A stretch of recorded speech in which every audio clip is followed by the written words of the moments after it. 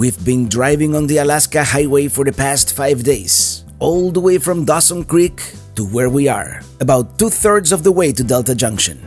Today, we reach the last frontier, finish the Alcan, and arrive in Fairbanks, our home base for the next few days. I'm riding in my RV, wherever I want to be, 'cause I'm free in my RV, yeah.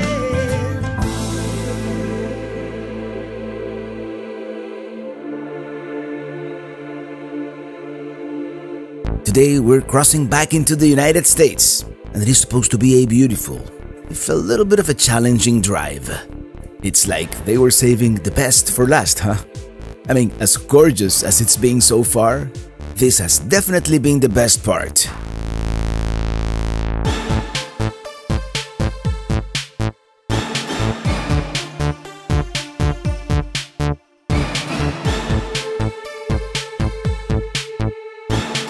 The first time I came to Alaska, I noticed something different about the clouds. And it could be me, but I do sense something different. A shallow look, if you will. And you know what that means, right? We must be getting close to Alaska. We are almost 61 degrees of latitude north here, so almost the same latitude as Anchorage. Just amazing. Amazing scenery.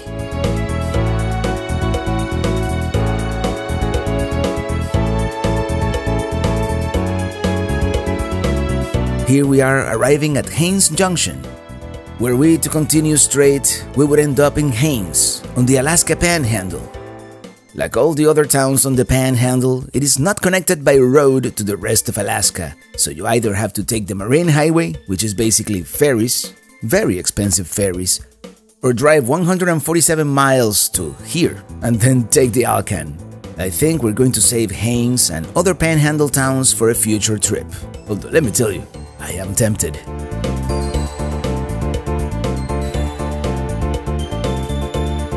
There it is, Kluane Lake. There's supposed to be really good boondocking around it. Here, this looks like a good spot.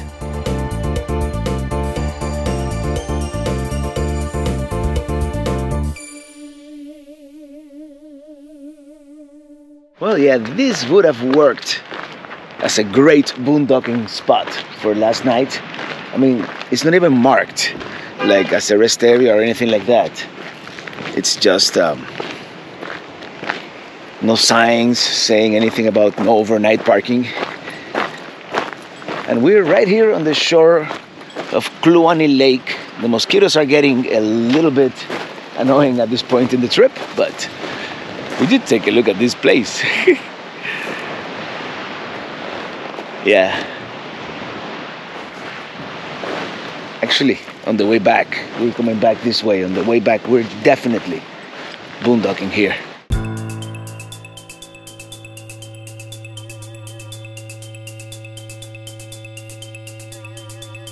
Yeah, this is such a beautiful lake.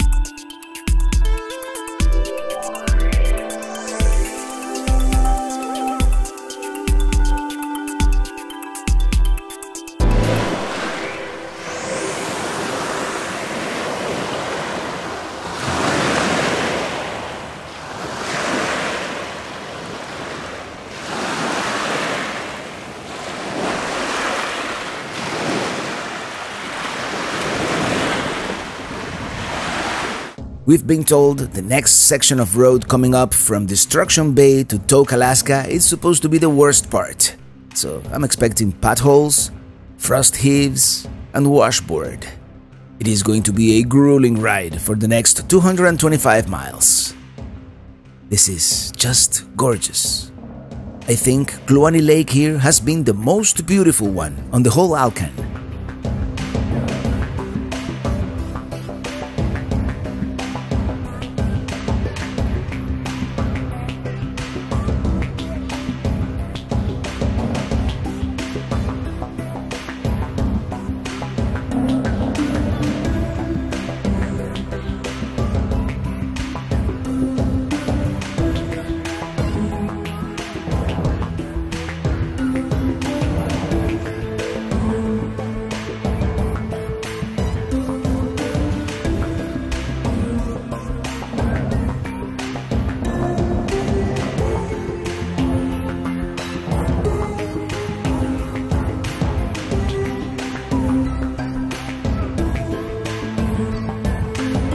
Yet another possible boondocking spot here on the right.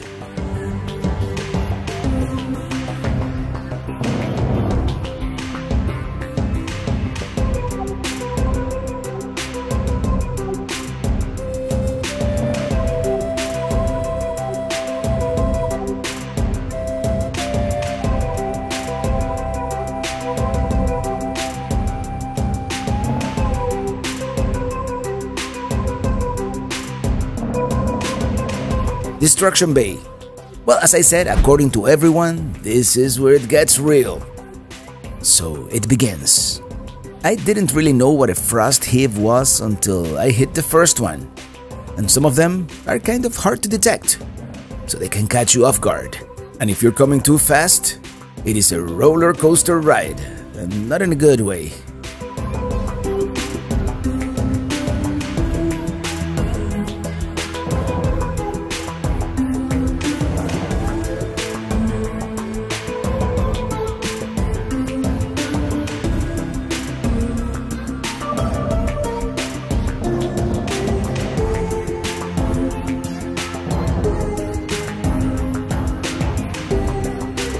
Ooh, that was a good one.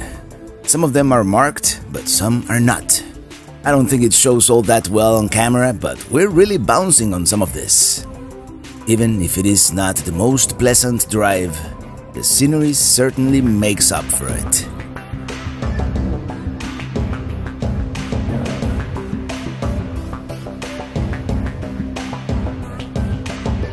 Well, it was bound to happen. Now we have some gravel, some washboard, and we're back on pavement. The Alaska Highway is definitely one of those drives that doesn't throw everything at you at once. It is such a long drive that you get to see a great variety of scenery, and I think it gets progressively better the closer you get to Alaska.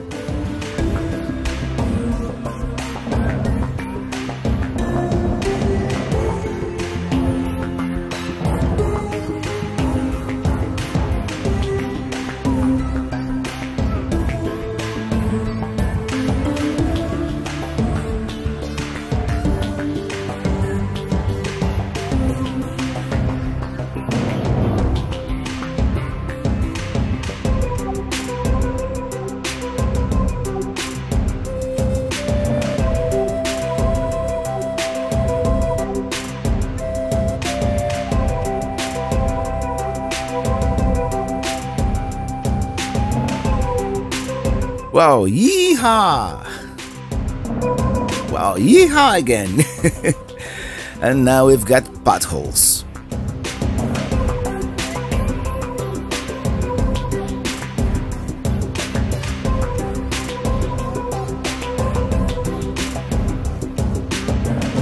Well, this section of the road is definitely living up to its reputation. It's been pretty bad. I hope, everything survived back there. That's my only hope. Obi-Wan Kenobi. Eventually, we make it to Beaver Creek, Canada's most westerly community.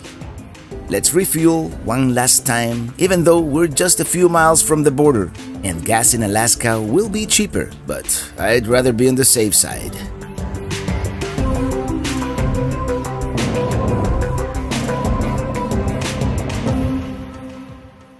Alright, that road was really rough, so let's see if everything survived in here.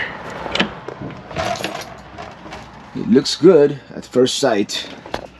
Yeah, for the most part. It is Canada's most westerly community. Who would have thought? And with that, we're leaving the great land of Canada. Well, actually, not quite yet. Canadian Customs is right here outside of town, but we still have 36 more kilometers until we reach the actual border with the USA.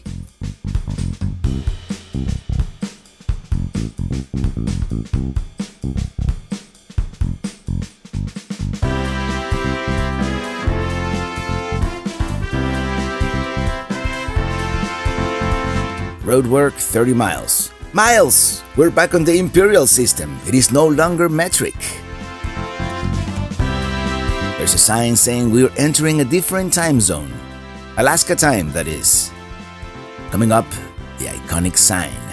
A little more crowded than I was expecting, but I'm sure we'll be able to take that iconic picture. The crease on the pavement must be the actual border.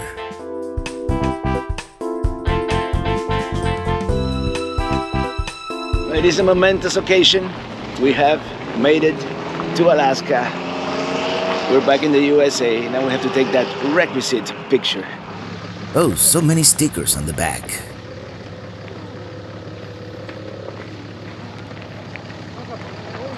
I always wanted to sit down in two countries at the same time. And I guess this is the official marker. This unfortified boundary line between the Dominion of the Canada and the United States of America. Cool. Yep, Alaska, the last frontier. These are the voyages of Minitini IV. Its continuing mission to explore new, beautiful places, to seek out new experiences, to boldly go where no Minitini has gone before.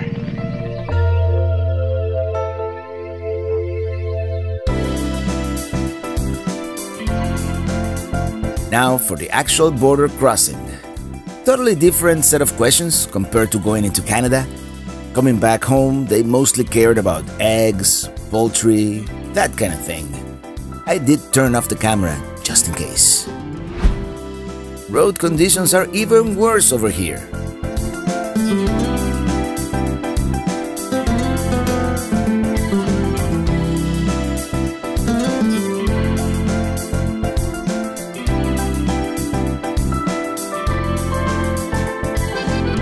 All of a sudden, we're on good pavement. Here's the Tetlin Refuge Visitor Center. Let's take a break.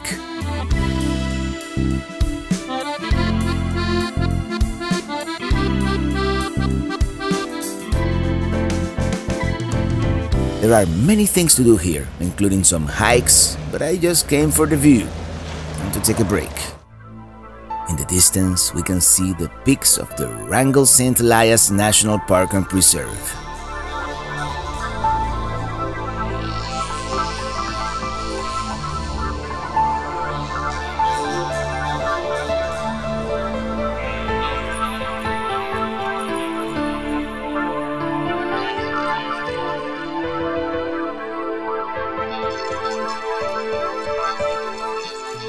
We continue. Here's a larger rest area, so let's break for lunch.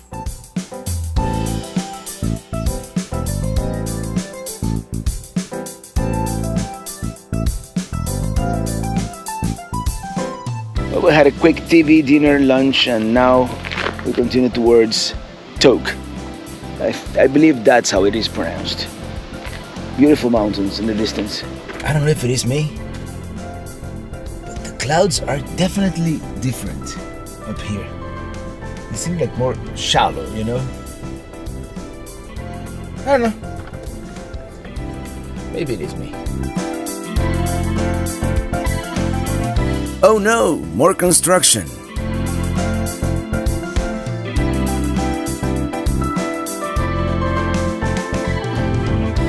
Eventually, the pilot car showed up.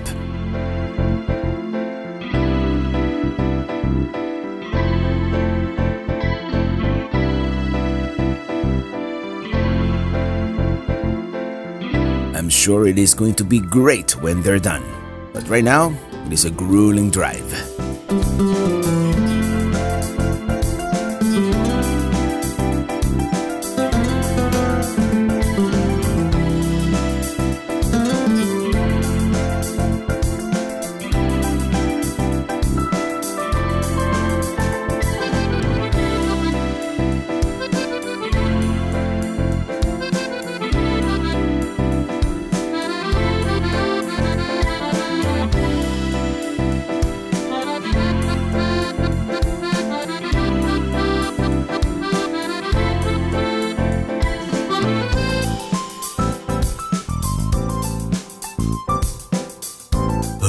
Those mountains.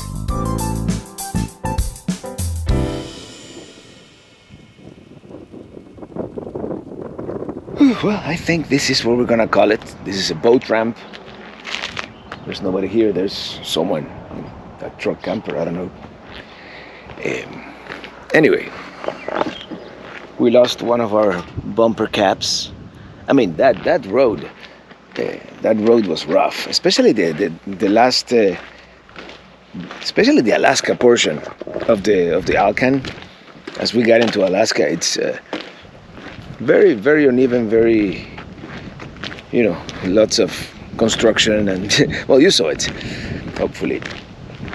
Now I'm gonna see if I find out if we're allowed to overnight here. Well, I see no signage, and I just spoke to the young couple. I believe they are the ones in the truck camper, and they seem to be staying too, so he's gonna walk here.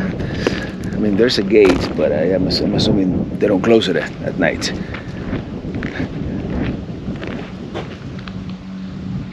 So great to finally be in Alaska. It is time for another RV cooking show, and we bought some Ukrainian garlic sausage, and we're gonna slice that. It is kind of dry, so let's add some oil.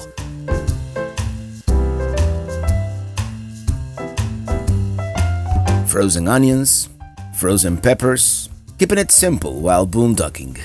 Salt, cayenne pepper, smoked paprika.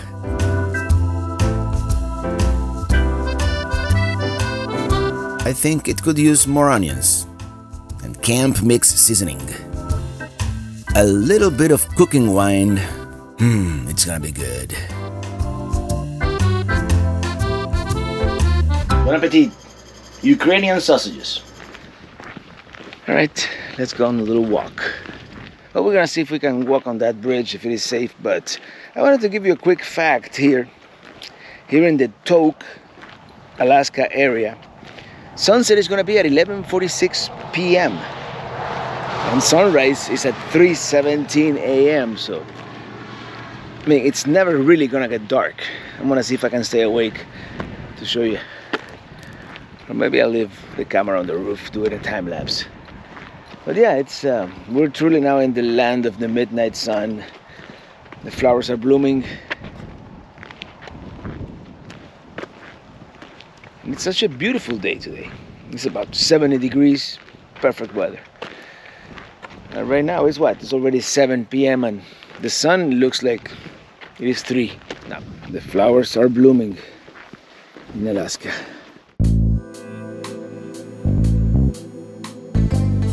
Tomorrow we're driving towards those mountains, which, by the way, here we are about 10 miles east of Tok. Just amazing. Here's the Tetlin River.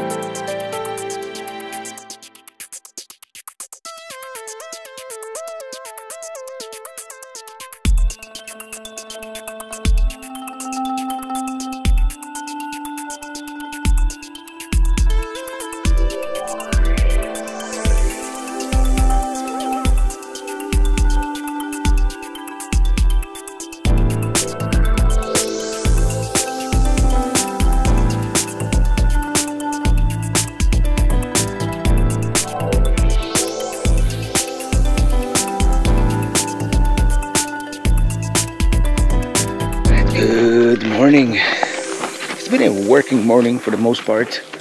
We're getting ready to depart towards Tok and Delta Junction. But first, let's just take a quick hike across the road here. Because I saw something. Take a look at those mountains. I mean, we're going in that general direction next. Yeah, amazing looking mountains. Which, by the way, we're getting pretty decent solar here. But we're so far north, you know, the sun is at such an angle that, you know, we're probably getting 200 watts maximum, which is about 50% of our solar capacity, which barely keeps up with the refrigerator, Starlink, and the computers. So yeah, we're down to about 15% actually. So were we to continue boondocking tonight, which probably not, we're gonna have to run that generator at some point. And yeah, this seems to be the old road, because I think what I see here at the end are the ruins of an old bridge. So let's check it out. I just can't get over how beautiful those mountains look.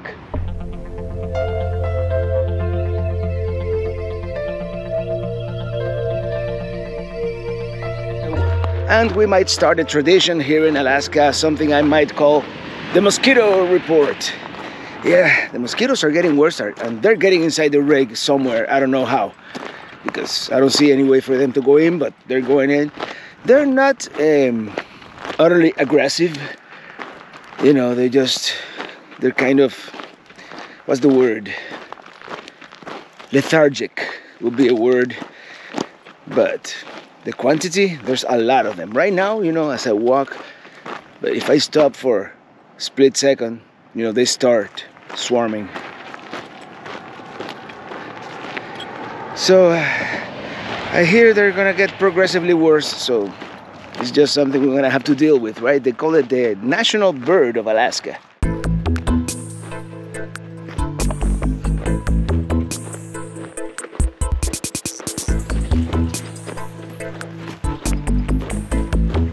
It seems like this used to be an old bridge that no longer is.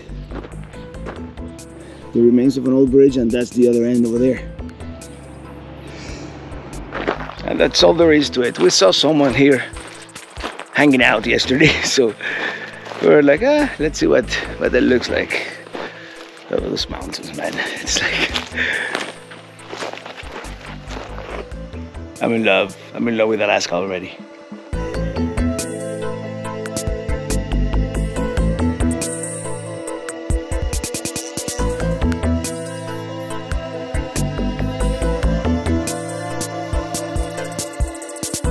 Quick lunch and off we go.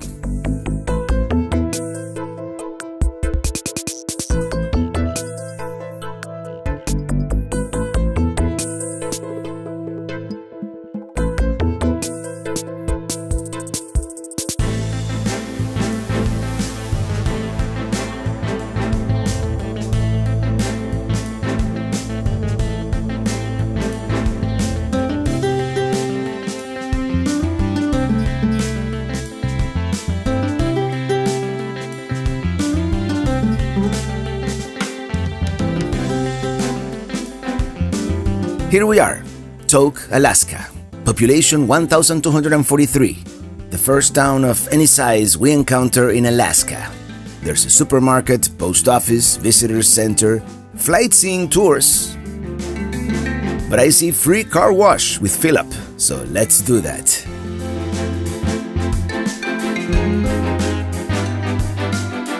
Not a whole lot of pressure on this side, but hey, it is better than nothing.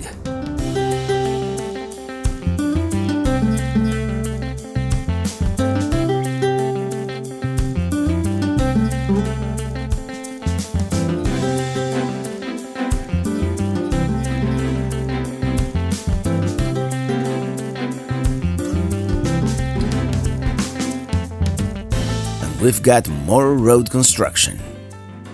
There's nothing we can do but hang tight and hope nothing gets damaged in the trailer with all the vibration. Those mountains though.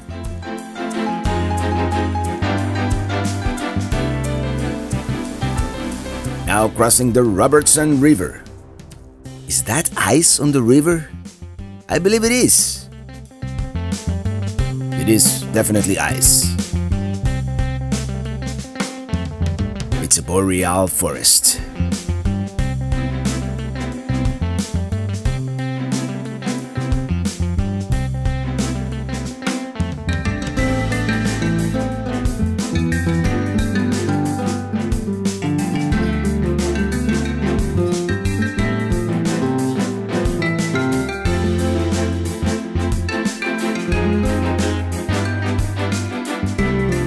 Can't get over all these views of the Alaska Range.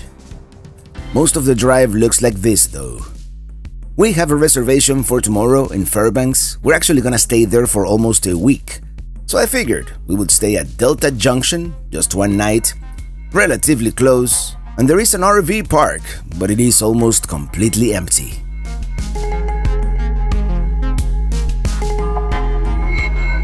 There's no one at the office, and to be honest, the place doesn't look all that appealing, so let's continue towards the end of the Alaska Highway.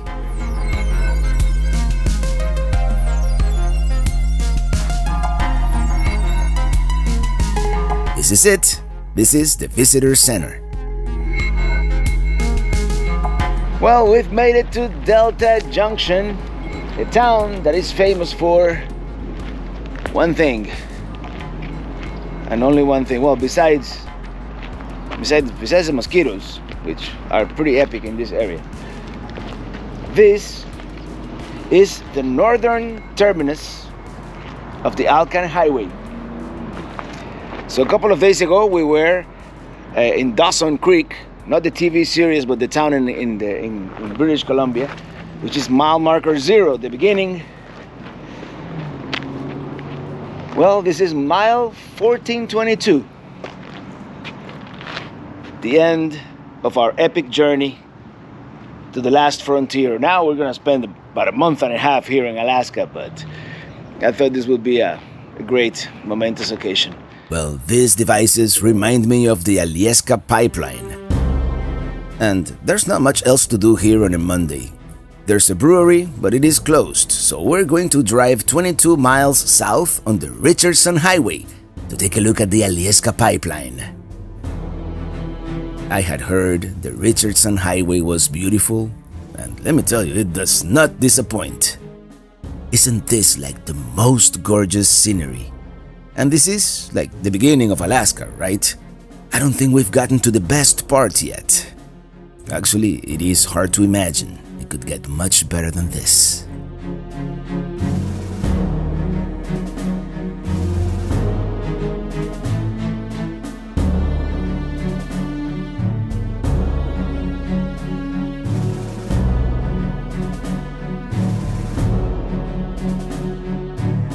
And here we are.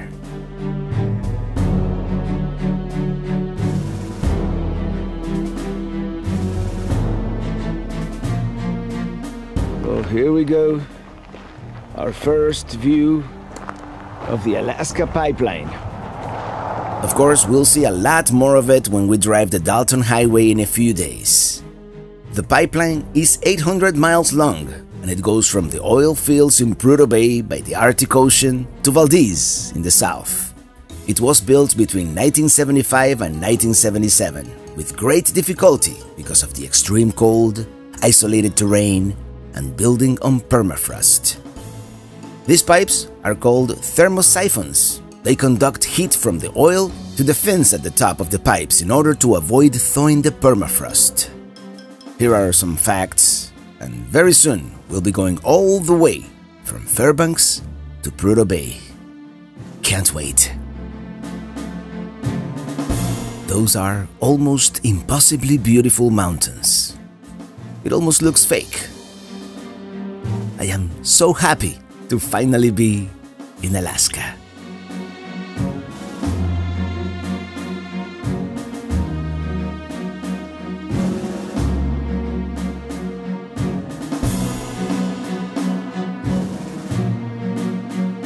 Here we moved a little farther north. Gorgeous. Just gorgeous. Looking southwest here. We can see the pipeline and the Delta River far in the distance. We continue, and keep your eyes peeled because here on the right we have a moose, a lone moose on the fringes of the forest.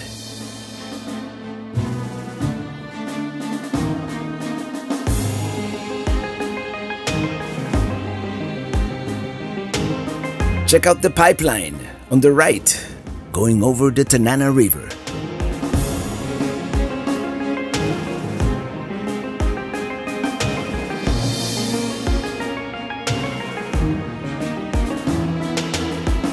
Now here's the dilemma. Where are we going to stay tonight? There are several state parks along Alaska Highway 2. Some seem very nice actually, but they are all wooded. And tomorrow Tuesday we do need to have internet for work. So we either have to have good cell phone signal or a clear view of the sky. So I called the KOA in Fairbanks and left him a message asking if we can arrive perhaps a day early. Hopefully we'll get an answer soon. Also, our battery is running low and I don't really feel like cranking up the generator, so full hookups would be nice. Can you believe we are a whole day ahead of schedule? That's unheard of for us. But I did add a couple of buffer days to the plan here and there to allow for serendipity to take a hand at the wheel. Actually, this might work as a boondocking possibility for tonight.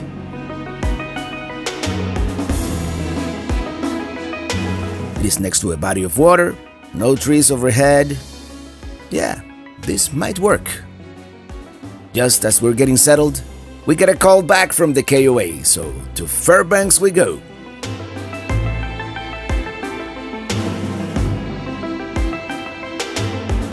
Fairbanks is going to be our home base for the next week. There are certain housekeeping items that need to be done, like getting an oil change and finally checking that tire that was losing air. I need a haircut. And there's of course the Midnight Sun Festival, Chena Hot Springs, Pioneer Park, the Museum of the North Pole. Yeah, there's a town actually called North Pole. And then from Fairbanks we take off on the greatest adventure, the Dalton Highway, to the northernmost point you can drive to on the American continent. But most of that will be on the next episode. Until then, thank you so much for watching, and see you on the road.